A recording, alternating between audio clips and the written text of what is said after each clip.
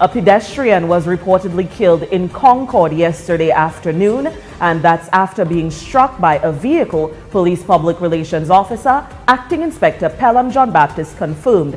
And he also stated that the accident occurred at about 3:45 p.m. John Baptist identified the victim as 73-year-old Albertville Boyd, originally from Sensi in the Kalinago territory, but who resided in Concord. The vehicle, HE688, was being driven by Mathis Joseph of Benz, and the victim was pronounced dead by a medical doctor. A coroner's inquest will be convened. And also in the